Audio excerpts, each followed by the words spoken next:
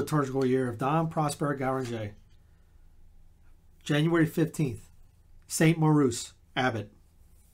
Saint Maurus, one of the greatest masters of the cenobitical life and the most illustrious of the disciples of Saint Benedict, the patriarch of the monks of the West, shares with the first hermit the honors of this 15th day of January.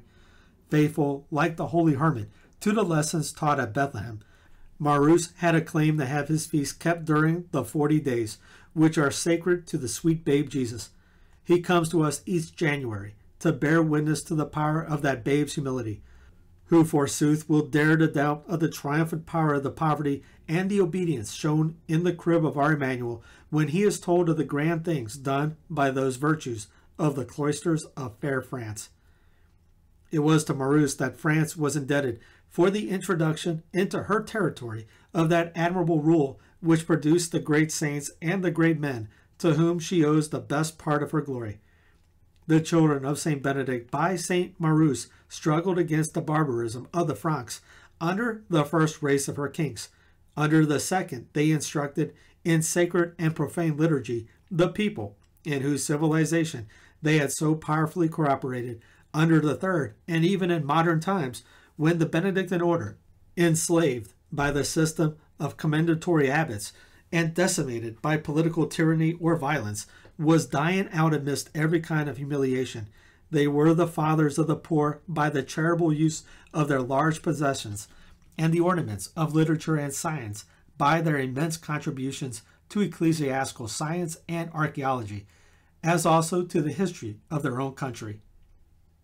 Saint Maurus built his celebrated monastery of Glanfieul, and Glanfieul may be considered as the mother house of the principal monasteries in France. Saint Germain and Saint Denis of Paris, Marmontier, Saint Victor, Luxeuil, Jumièges, Fleury-Corbie, Saint Vaines, Moyen Mortier, Saint Vendéle, La Chaise-Dieu, Tyrone, Chisa, Benoit, Labac, and innumerable other monasteries in France, gloried in being daughters of Monte Cassino by the favorite disciple of Saint Benedict. Cluny, which gave several popes to the church, and among them Saint Gregory VII and Urban II, was indebted to Saint Maurus for that rule, which gave her her glory and her power. We must count up the apostles, martyrs, bishops, doctors, confessors, and virgins who were formed for 1200 years in the Benedictine cloisters of France. We must calculate the services, both temporal and spiritual, done to this great country by the Benedictine monks during all that period, and we shall have some idea of the results produced by the mission of St. Maurus, results whose whole glory redounds to the babe of Bethlehem and to the mysteries of his humility, which are the source and model of the monastic life. When, therefore, we admire the greatness of the saints and recount their wonderful works, we are glorifying our Jesus, the King of all saints. The monastic breviary in the office of this feast gives us the following sketch of the life of St. Maurus. Maurus was by birth a Roman. His father, whose name was Eutychius, and a senator by rank, had placed him, when a little boy, under the care of St. Benedict. Trained in the school of such and so great a master of holiness, he attained to the highest degree of monastic perfection, even before he had ceased to be called a child, so that Benedict himself was in admiration and used to speak of his virtues to everyone, holding him forth to the rest of the house as a model of religious discipline. He subdued his flesh by austerities such as wearing a hair shirt, night watching, and frequent fasting, giving meanwhile to his spirit the solace of assiduous prayer, holy compunction, and reading the sacred scriptures. During Lent, he took food but twice in a week, and that so sparingly as to seem rather to be tasting than taking it. He slept standing, or, when excessive fatigue obliged him to it, sitting, or at times laying down on a heap of lime and sand, over which he threw his hair shirt. His sleep was exceedingly short, for he always recited very long prayers, and often the whole of the Psalms before the midnight office. He gave a proof of his admirable spirit of obedience on the occasion of Placid's having fallen into the lake and being near drowned. Maurus, at the bidding of the Holy Father, ran to the lake, walking dry shod upon the water, and, taking the child by the hair of his head, drew him safe to the bank. For Placid was to be slain by the sword as a martyr, and our Lord reserved him as a victim, which should be offered to him. On account of such signal virtues as these, the same Holy Father made Maurus share the cares of his duties, for from his very entrance into the monastic life, he had had a part in his miracles. He had been raised to the holy order of deaconship by St. Benedict's command, and by placing the stole he wore on a dumb and lame boy, he gave him the power both to speak and walk. Maurus was sent by his Holy Father into France. Scarcely had he set foot on that land than he had a vision of the triumphant entrance of that great saint into heaven. He promulgated in that country the rule which St. Benedict had written with his own hand, and had given to him on his leaving Italy. Though the labor and anxiety he had to go through in the accomplishment, he promulgated in that country the rule which St. Benedict had written with his own hand, and had given to him on his leaving Italy. Though the labor and anxiety he had to go through in the accomplishment of his mission were exceedingly great, having built the celebrated monastery, which he governed for 40 years. So great was the reputation of his virtues that several of the noblest lords of King Theodobert's court put themselves under Maurus's direction, and enrolled in the holier and more meritorious warfare of the monastic life. 2 years before his death, he resigned the government of his monastery and retired into a cell near the oratory of St. Martin. There he exercised himself in most rigorous penance, wherefore he forfeited himself for the contest he had to sustain against the enemy of mankind, who threatened him with the death of his monks.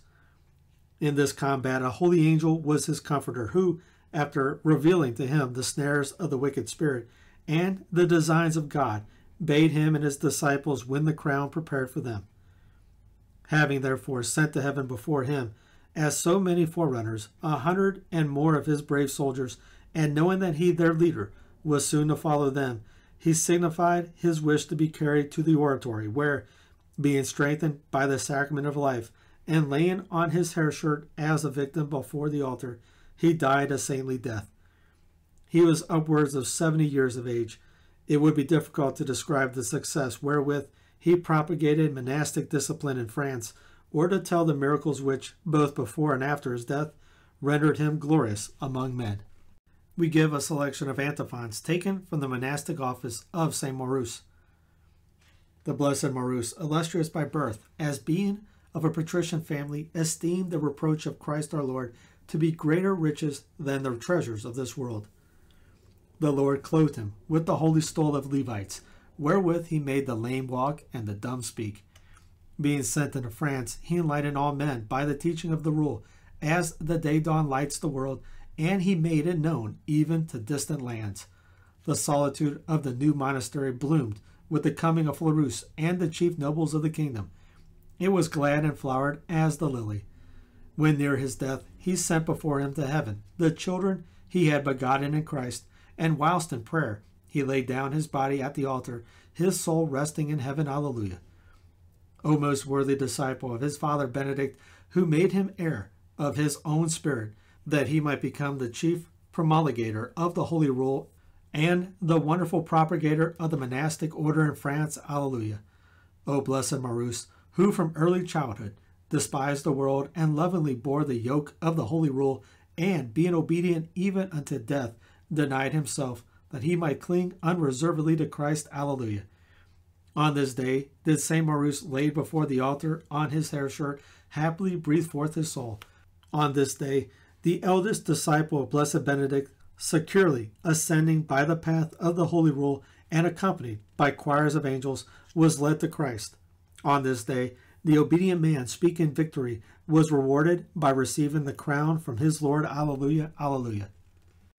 The responsories of the same office are equally fine. We select the following. Maurus, when quite a child, was taken to Subiaco and consigned by his father Eutychius to the care of St. Benedict. He imitated the virtues of his master and reflected them in his own conduct, and became like unto him. He looked and did according to the image that was shown him on the mount, and became like unto him. Placid, having fallen into the lake, Maurus flies to his rescue, and was borne upon the waters by the Spirit of the Lord, whilst obeying his Father in the hearing of the ear. Many waters could not quench his charity, neither could floods drown it, whilst obeying his Father in the hearing of the ear. Saint Benedict sent into France his disciple Maurus, whom he loved above the rest, and suffers himself to be deprived of his great consolation, that he may provide for his neighbor's salvation. Charity is kind, neither seeketh she her own, but the things that are of Jesus Christ, and suffers himself to be deprived of his great consolation, that he may provide for his neighbor's salvation. Being wrapped in God, he beheld the path glittering with countless lamps, whereby Benedict was mounting to glory, for an endless eternity. The path of the just, as the shining light, goeth forwards, and increaseth even unto perfect day, for an endless eternity. The streams of wisdom drunk by Maurus in the bosom of the blessed Father Benedict, he poured forth in France, and he set the shoots of the Holy Order amidst the lilies of France. As a brook out of a river, he waters the garden of his plants, and he set the shoots of the Holy Order amidst the lilies of France. The most Christian king of the Franks went to the monastery that he might hear the wisdom of the new Solomon, and he laid the regal purple under his feet. Because he was humble in his own eyes, the Lord glorified him in the sight of kings, and he laid the regal purple under his feet. He spent the 2 years before his death in silence and separation from men, and alone he dwelt with himself under the eye of the all-seeing God. He prepared his heart, and, in the sight of the Lord, he sanctified his soul. The greater part of the brethren who fought under the leadership of Maurus were warned by an angel of their death, and fought their last battle with the demon. And dying in that battle, they won to themselves the triumph of heaven. They fought the good fight, they finished their course, and they kept the faith. And dying in that battle, they won to themselves the triumph of heaven. After he had meritoriously served 60 years in the holy warfare, and death being at hand, he willed that they should carry him to the altar, there to breathe forth in the presence of the Lord his prayer and his soul. He said, My soul longeth and fainteth for the courts of the Lord. Thy altars, O Lord of hosts, my King and my God. My soul longeth and fainteth for the courts of the Lord. Laid on his hair shirt in the church, he passed from the house of prayer into the place of the wonderful tabernacle, even to the house of God, with love of whom he burned exceedingly, for he was straitened, desiring to be dissolved and to be with Christ, with love of whom he burned exceedingly. Of the 3 hymns to St. Maurus, we chose this as being the finest. Hymn Maurus in thy canticles, O France, for he enriched thee with a new race. He is the guardian of thy fair throne, and his sacred relics protect thy royal lilies. Rising above the honors of his family and deeming palaces beneath him, he gladly seeks the cloister. Luxuries, lands, robes, estate, he tramples on them all, that he may take up the yoke of Christ. Strenuously does he express in his conduct the image he had proposed to himself. He does what his Holy Father does. The rule of the monastic life is brightly mirrored in the actions of the youthful Maurus. Severe to himself, he subdues his flesh by a rough hair shirt. He bridles nature by the law of perpetual silence. He spends his wakeful nights in prayer, and whole days are passed in long, unbroken fast. He flies at his Father's bidding, and dry-shod and fearless treads upon the waters of the lake. He rescues Placid from the watery grave, and like another Peter, sinks not as he walks. Unending praiseful homage be to thee, O Holy Trinity, that givest to the saints the satiating light of the vision. Grant to thy servants, who are walking in the path of the holy rule, to obtain the rewards so bravely won by Maurus. Amen. How blessed was thy mission, O favorite and worthy disciple of the great Saint Benedict! How innumerable the saints that sprang from thee and thy illustrious patriarch! The rule thou didst promulgate was truly the salvation of that great country which thou and thy disciples evangelized, and the fruits of the order thou didst plant there have been indeed abundant. But now that from thy throne in heaven thou beholdest that fair France, which was once covered with monasteries, and from which there mounted up to God the ceaseless voice of prayer and praise. And now thou scarce findest the ruins of these noble sanctuaries. Dost thou not turn towards our Lord, and beseech him that he make the wilderness bloom once more as of old? Oh, what has become of those cloisters, wherein were trained apostles of nations, learned pontiffs, intrepid defenders of the liberty of the church, holy doctors, and heroes of sanctity, all of whom call thee their second father? Who will bring back again those vigorous principles of poverty, obedience, hard work, and penance, which made the monastic life be the object of the people's admiration and love, and attracted tens of thousands of every class in society to embrace it? Instead of this holy enthusiasm of the ages of faith, we, alas, can show little else than cowardice of heart, love of this life, zeal for enjoyment, dread of the cross, and, at best, comfortable and inactive piety. Pray, great saint, that these days may be shortened, that the Christians of the present generation may grow earnest by reflecting on the sanctity to which they are called, that our sluggish hearts may put on the fortitude of knowing and doing at least our duty. Then indeed will the future glories of the Church be as great and bright as our love of her makes us picture them to ourselves. For all the Church needs in order to fulfill her destinies is courageous hearts. Oh, if our God hear thy prayer and give us once more the monastic life in all its purity and vigor, we shall be safe, and the evil of faith without earnestness, which is now producing such havoc in the spiritual world, will be replaced by Christian energy. Teach us, O Maurus, to know the dear babe of Bethlehem, and to get well into our hearts his life and doctrine, for we shall then understand the greatness of our Christian vocation, and that the only way to overcome our enemy, the world, is that which he, our master and guide, followed.